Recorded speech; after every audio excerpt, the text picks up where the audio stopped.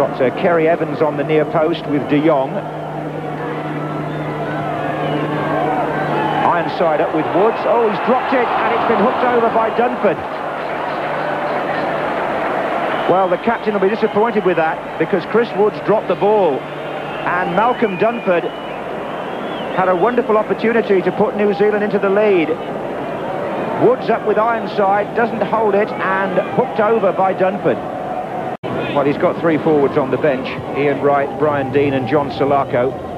And he was pleased with Salako's introduction on Saturday night in Australia. For the moment, it's Lineker with Evans, and Lineker gets away, but can't produce a shot to trouble the goalkeeper.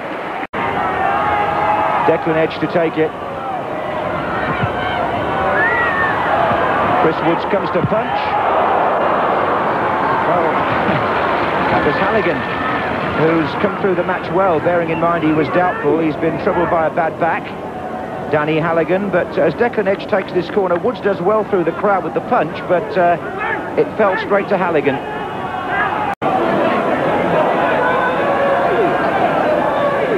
It's going to be Wise to take it.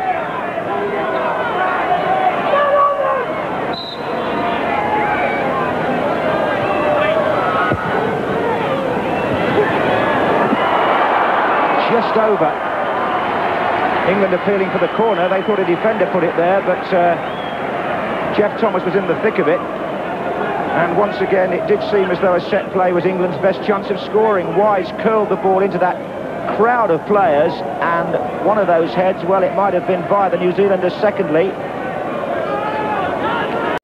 Here's to take the free kick for England. Deane, the obvious target. Lineker up alongside him. There he is, Deane. And Wise was there and didn't make the most of the opening, Dennis Wise. There haven't been many chances, but it was touched on and it was a clear opportunity. He pulled it across the face of the goal. There was no way he was looking square for Gary Lineker. That was a shot and it missed the target. It was a long free kick, touched on by Deane. And I think Brian Deane's done not bad in this second half, but Wise first touch was quite good, but the shot poor. David Platt has now gone into a near post position as well. Deane on the far side. The drive was by Salako. It was blocked. Here's Wise. Deane far side again. And Salako's in there. Oh, they hit the bar. And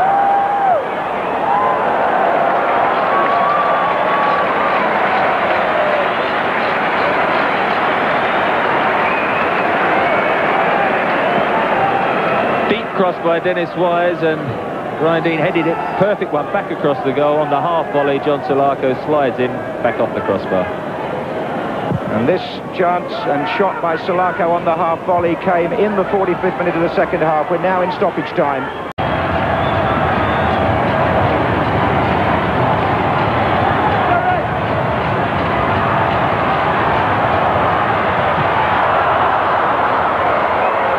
They're going to have the shot.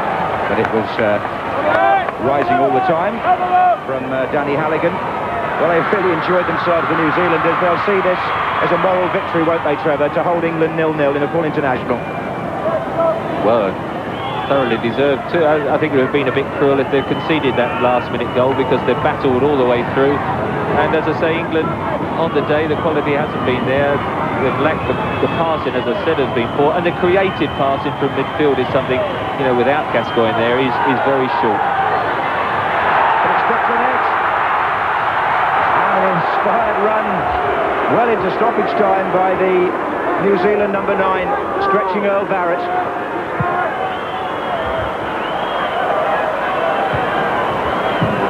Forward by Thomas to Lineker. Is there time yet for England? Here's Wise.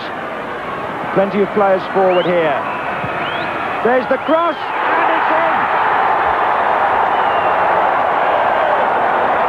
Lineker, Gary Lineker, has scored for England in what I make the 48th minute of the second half. Well, would you believe it? It all seemed lost. The chance of a win, that is. And England suddenly broke clear on the right-hand side, and the captain scores his 41st international goal to give England a victory that frankly didn't seem likely. Paul Parker, I think, with the cross, and Lineker steals in at the near post and finishes in typical fashion.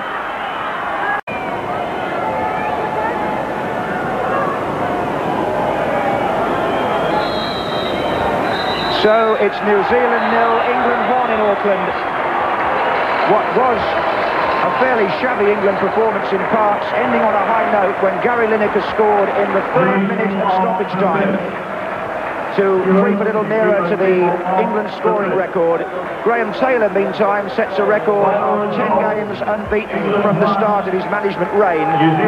But that shouldn't detract from the fact that for long periods New Zealand were England's equals today and put up a proud performance, and England looked for long spells in the match, heavy-legged and rather lifeless, but they did win with that last gasp goal from the captain, Gary Lineker.